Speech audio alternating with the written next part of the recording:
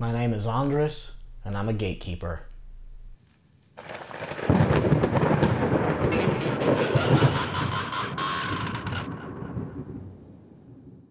So what is a gatekeeper? A gatekeeper is someone who challenges another member of a fandom, typically on their knowledge on the fandom in question. Almost everything can have gatekeepers, from music and films to video games. Everyone is particularly knowledgeable on at least one thing they enjoy. What separates them from gatekeepers is how aggressively they conduct themselves online. For the sake of this video, though, I will be focusing on the gatekeeping phenomenon associated with science fiction and fantasy fandom in particular. I did a lot of research to see what other people had said about the phenomenon, and discovered a lot of dismissive armchair psychology, suggesting everything from insecurity to identities built around liking something.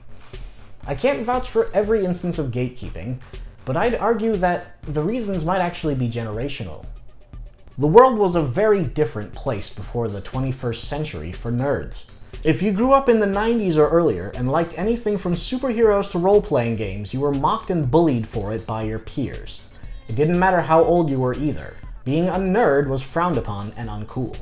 This affected these previous generations twofold.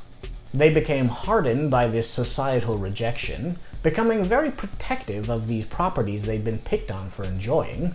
They enjoyed the escape from more mundane things that everyday people were enthusiastic about, like sports, and formed tightly knit groups with like-minded peers. Everything changed in the mid to late 2000s, though.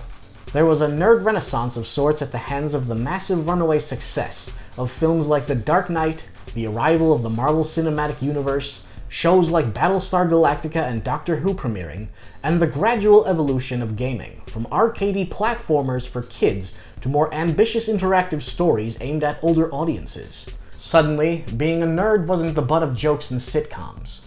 It was okay to enjoy these things. This is where the generational rift originates, though. After spending decades of being ridiculed and harassed for liking these things, the floodgates were opened and enthusiasm for these properties spread like wildfire. This also led to a problem I touched on in my video on Doctor Who, which was studios watering properties down for mass appeal at the turn of the century. Things that previous generations were picked on for enjoying were suddenly changed to appeal to the very people who picked on them, and they were what studios thought modern audiences would like instead of what those properties actually were.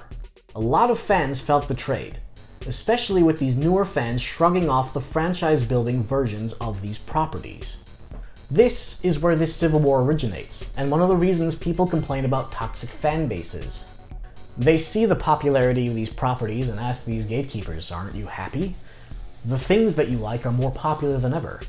Not understanding what previous generations went through for liking it, as well as failing to understand that a lot of the time these gatekeepers are trying to steer these newer fans towards better iterations of these franchises. Now, there's more than enough room in every fandom. To be clear, I do not advocate harassment or bullying of any kind. All are welcome, of course.